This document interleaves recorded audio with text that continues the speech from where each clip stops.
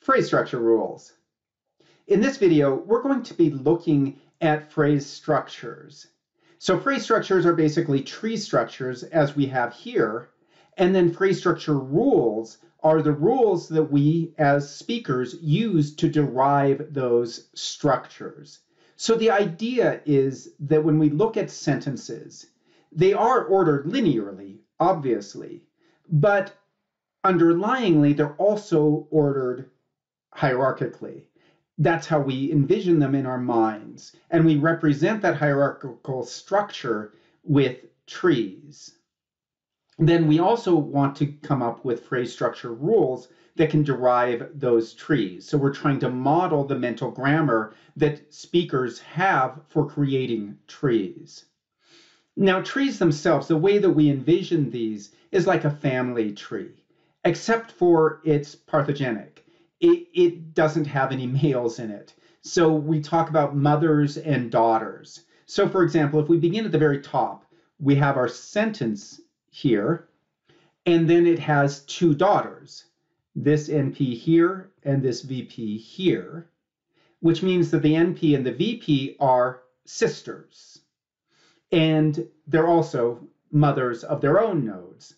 So for example, the NP has as its daughter that N, and the VP has as its daughters this adverb and verb phrase. Okay, so keep that terminology in mind, that we're going to be talking about mothers, daughters, and sisters. All right, the first phrase structure rules we're going to be looking at are for nouns. And the idea is that when you see something on the left, so for example, this one here, this rule that takes us from a noun and has a noun and a preposition phrase, the idea is that whatever is on the left of the arrow is the mother. Whatever is on the right of it is the daughter or daughters. So in other words, we're saying that we take this noun and then it will have two daughters, a noun and a preposition phrase. And we see that represented in this tree here. Now, notice there's got to be some other rules, like, for example, what a preposition phrase is and a noun phrase. But for now, we're just focusing on the nouns as mothers. We also see that a noun can have as its daughters an adjective and a noun, as we see here. And then our first rule that we see here, this is a lexical entry rule. The idea here is that this is shorthand for a whole bunch of rules. Those curly brackets are basically the entirety of the nouns in the lexicon of English. So the ... represents an enormous number of other nouns. So the idea is that that's going to be the whole set of nouns. And of course, then what you get is this tree here where we have a noun, and then as its daughter, you actually have a lexical entry, a word. Now we can look at noun phrase, and our noun phrase consists of a determiner and a noun. So it's always these noun phrases, verb phrases, preposition phrases will always have a head. The head is whatever the phrase is named for. So its daughter is the noun daughter of a noun phrase is the head of that noun phrase. Okay, now as we saw in the previous slide, nouns can combine with adjectives to form a noun, or nouns can combine with preposition phrases to form a noun.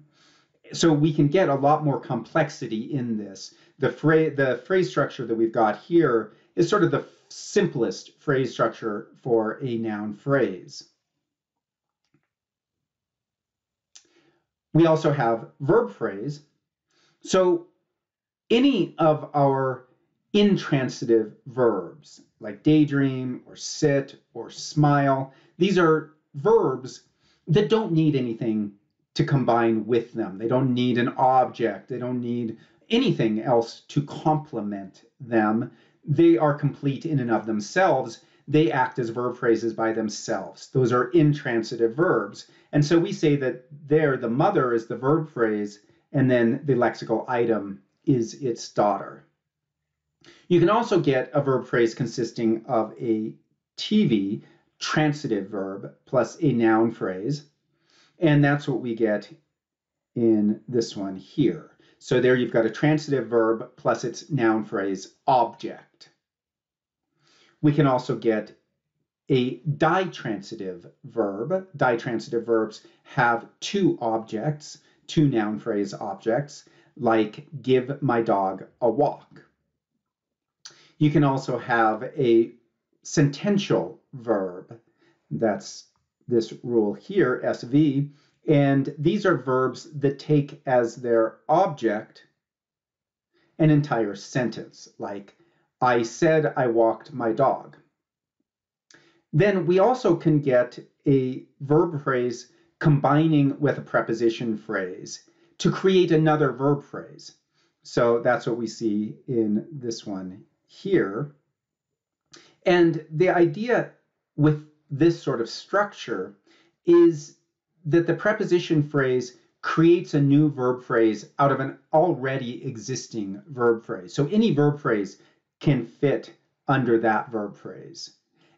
It's a way of just modifying an already existing verb phrase. This sort of modifier, the preposition phrase here modifying that verb phrase, is what we call an adjunct. Whereas the noun phrase that comes after a transitive verb, we call a complement.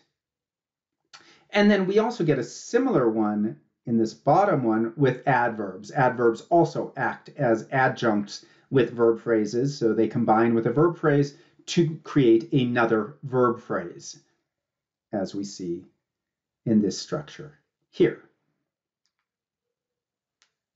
We've got preposition phrases. We've already seen this a little bit. So a preposition phrase is just simply a preposition plus a noun phrase. Now, this is kind of interesting in a sense because we also know that noun phrases can embed preposition phrases inside of them, which we'll talk about later when we talk about recursion. Then finally, we've got sentences. So a sentence, the simplest sentence consists of a noun phrase and a verb phrase. Notice also that as we talked about, verb phrases with sentential verbs have sentences embedded inside of them, which also leads to recursion. So let me explain a little bit about recursion now. And I think the best way to think of this is a story from Bertrand Russell. This is probably apocryphal, but it's a good story. The story goes that Bertrand Russell gave this lecture. He was a very famous philosopher of the 20th century. So he gives a lecture and then he opens it up at the end to a Q&A.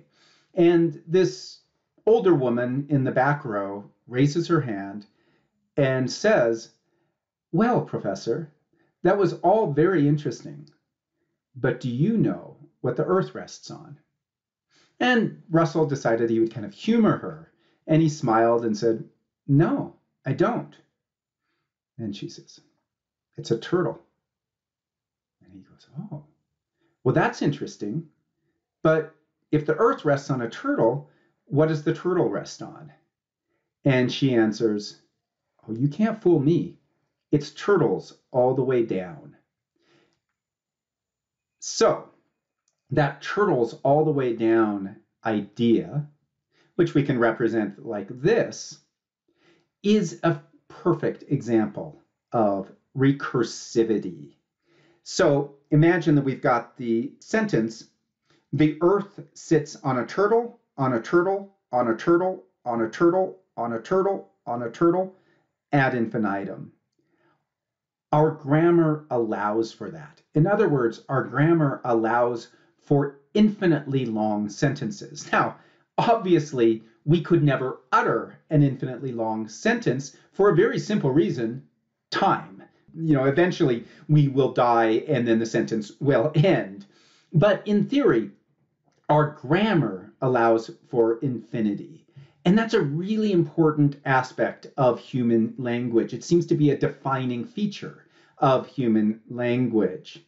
And I'm going to end this talk with a cartoon that I'm very fond of, where this man is talking to his therapist and says, I have this recurring dream that I'm lying here telling you about a recurring dream about lying here telling you about a recurring dream about ...